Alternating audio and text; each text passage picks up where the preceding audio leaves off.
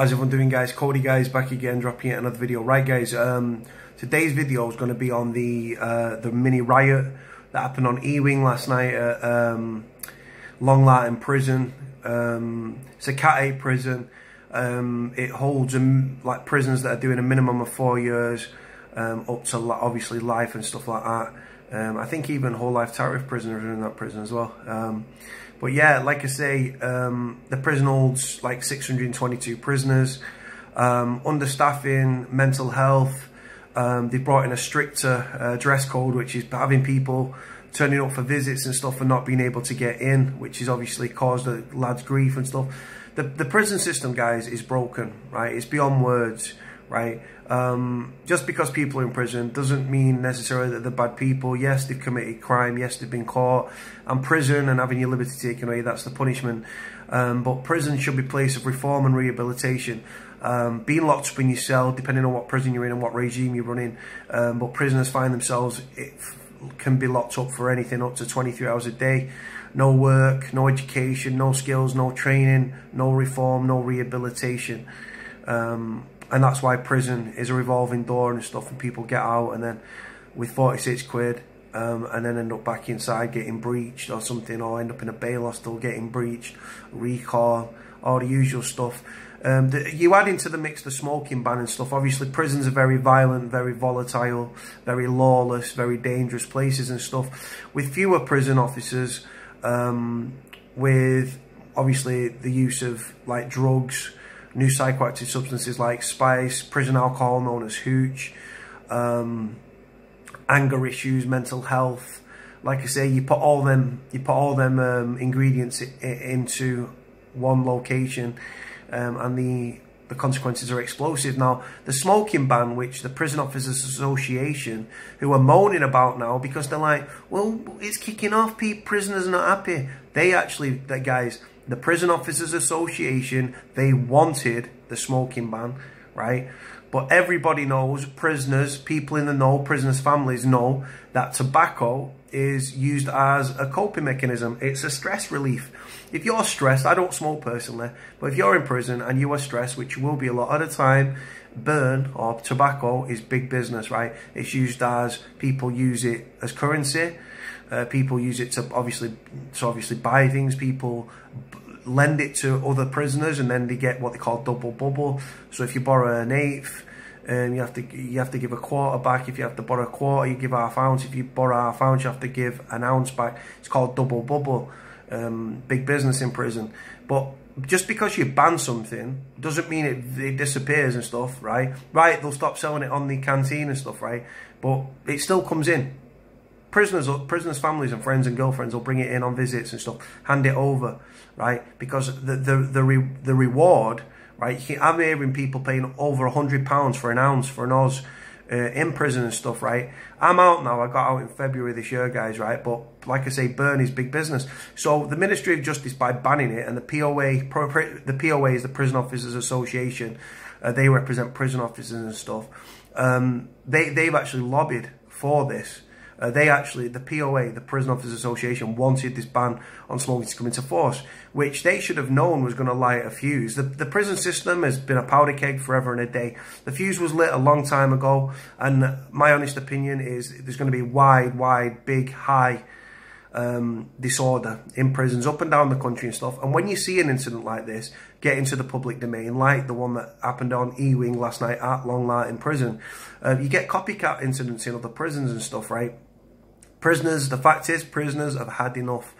They're sick of being treated like shit. Like I say, by taking people's smoking privileges away, all it means, guys, is it gets pushed underground, the prices go up, and like I say, people paying in excess of £100 for an ounce. That's just the way it is. Prisons, like I say, the Prison Officers Association wanted the smoking ban. Now they've got it, they've got to deal with the repercussions, but they don't want to deal with the repercussions, so they run to the government. Oh, well, we're understaffed. But when the Prison Officers Association lobbied for the smoking ban to come in, they probably didn't know that the government was going to screw them and end up cutting, obviously, the prison officer numbers. So now they're understaffed. Now they've got low morale. Now they're overstretched. Now they're overworked, right?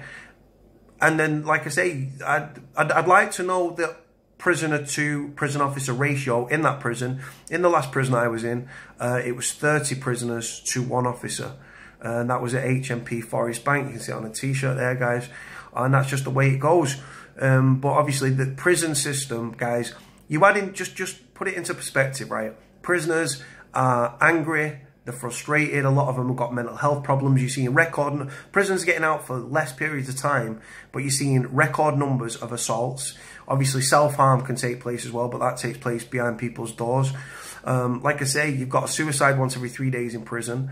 And yet the Ministry of Justice do absolutely nothing. The reason I do interviews, the reason I do these vlogs, the reason I speak out is because prisoners are suffering, guys, in silence. Prisoners' families are suffering in silence. Now, obviously, I am one of many people that campaign for prison reform. But I've been very lucky. The fact that the media have picked up on my vlogs and stuff like that, and the fact, obviously, to an extent, I know what I'm talking about. And that's why I've been in the position to do interviews and stuff. I speak out for prisoners, I speak out for prisoners' families, and I give the reality of prison and stuff, because the fact is prison doesn't work. People serving under 2 years shouldn't be in prison. The court should have more faith in community orders, which serves a purpose. You're working for free in the public. The people know why you're there. It's embarrassing. And like I say, you're serving a purpose. You're giving something back to the community. In prison, all you are is you're a drain on society, because obviously taxpayers are having to fund you. It costs about £40,000 a year to house somebody in prison. And like I say, prisons are counterproductive. People are going to prison having never taken drugs in their life. And because of the surroundings and the stuff and the frustration and the boredom, they take drugs as a coping mechanism. A lot of people in prison that shouldn't be in prison. Like I say, people with mental health problems, people with severe disabilities, people with autism. Prisoners' families are suffering immeasurably and stuff. They see these headlines and stuff and these riots and stuff, and they think, well, bloody hell, my son's on E-Wing, it could be him and stuff. And they think that, like, he could get attacked. So, like I say, 26,643 incidents of assault in the last 12 months, which is a record high.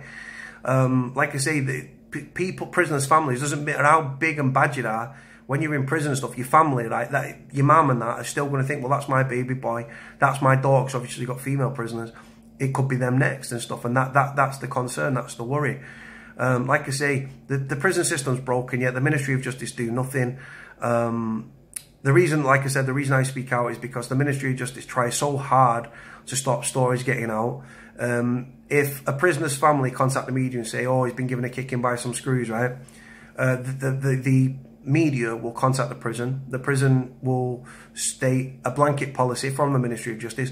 We do not discuss individual cases, right? Now, in other words, the Ministry of Justice don't want stories getting out, right? And things like this riot on E-Wing last night, where obviously the tornado squads have been drafted in and stuff, like, they don't like it, because then you get copycat incidents in other prisons and stuff. My honest opinion, guys, straight up, is that it will take another riot similar to the Strangeways riot back in 1990 for prison reform, for something to be done about it. I hope it doesn't come to that. Obviously, I do. But like I say, you've seen Winson Green prison riots. There's just disorder. And prisons, violent incidents taking place in prisons up and down the country every single day. Some are bigger than others and stuff, but like I say, anyone that's got somebody in prison, you've got a duty of care to get the word out. If you speak to your loved one on the phone, find out, has there been any violent incidents in prison? Has there been many riots? Has there been a death in custody? Get the name, get the cells, get the information, get it to the media. It puts more pressure on the Ministry of Justice and the media, guys. There's no positive stories coming out of prisons, guys, because there's no positive stories happening in prisons. There's a lot of good people, organisations on the outside that are trying to detail towards reform and rehabilitation and stuff. But inside prisons and stuff, with reoffending costing £15 billion a year and with fewer police on the streets, right, prison should be the last line of defence. The Ministry of Justice should be given a blank cheque to get skills training and education for prisoners across the board of every category, to better themselves, to give them the skills and thingy, so when they get out, they can break the cycle of crime, get a job, pay tax back into the system, and thus saving the taxpayer money by not re-entering the prison system. But like I say, I live in a fantasy world, don't I? It'll never come to fruition. But yeah, guys, with the prison system and stuff, obviously they are understaffed. They have got low morale. I feel sorry for a lot of prison officers within the system, but then there's a prison officer spokesman called Mark Fairhurst, who works in Liverpool at HMP Liverpool, and he thinks that we should all be shackled and chained and locked up for sustained periods and stuff, which is already happening. Obviously, they're not the chain side of things, but wanting to bring in chains so that prisoners are chained together and stuff. Do you know what I mean? Different times in era. What an absolute clueless guy is. I've done many interviews alongside a guy called Mike Rolfe. Mike Rolfe is he's a spokesman for the Prison Officers Association. He's clued up, and we've echoed each other's thoughts in previous interviews and stuff. But this Mark Fairhurst is obviously an old school screw that thinks that we should be locked up and then we should be chained together like some sort of chain gang in America, like back in the 1800s or something. It's unbelievable. It's inhumane. It'd be a breach of prisoners' human rights, and he's absolutely clueless. But like I say, guys, with understaffing, with mental health, with prisons are bursting at the seams, and like I say, you add into the mix anger issues, frustration, boredom, mental health problems, add into the mix drugs, new psychoactive substances like spice, prison alcohol known as hooch, and the smoking ban. All the ingredients are there, guys, for explosive consequences, and you will see widespread disorder within prisons. My honest opinion, it's not if, it is simply when. It'll be a matter of days, weeks before there's another major incident within prisons and stuff. As we speak, it's been debated in the Houses of Parliament, but all these MPs, guys, and these academics within government and stuff, they lack the basic common sense that's needed to sort out the prison system. What do I know, guys? I'm a thick, uneducated street kid from Manchester, but I've been in prison. I might not be academic, I might not have been academic in school, might not have any degrees to my name, might not have a GCSE to my name, but I've got life experience, guys. I've been in prison, I've seen it firsthand. And the Ministry of Justice should be working with prison reform campaigners, prisoners, prisoners' families, prison officers, to change the system for the better. Like I say, with less police on the streets and re-offending costing £15 billion a year, with community police stations closing down, with the police being a less visual deterrent on the streets, prison should be the last line of defence. Prison should be places of reform and rehabilitation. Unfortunately, you're thrown behind your door. You can spend up to 23 hours a day locked up. That starts mental health problems and also makes it a lot worse, germinates mental health problems for those that have already got mental health problems in the system. And there are a lot. I would like to know the actual percentage of prisoners in prison with mental health problems, because it would be astronomical. It would be well over 50%. I reckon 60, 70, 80%. Because like I say, depression, autism, anxiety, like paranoid schizophrenia, they're all mental health problems. Anger issues all stem from mental health. And like I say, being locked up for that amount of time where you don't know what's happening outside your door, outside your landing, outside your wing, outside your cell, outside the prison walls.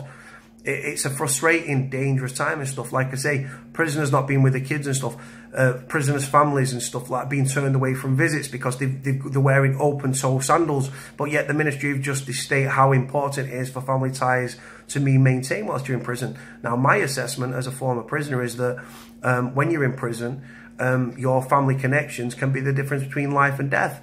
Now, then you flip the coin. Not everyone in prison's got a support network. Not everyone in prison's got somewhere to go back to. Not everyone in prison has a family connection. Not everyone in prison has friends and stuff like that. Like I say, people are going to prison having never taken drugs in their life and are leaving as drug addicts or worse in body bags.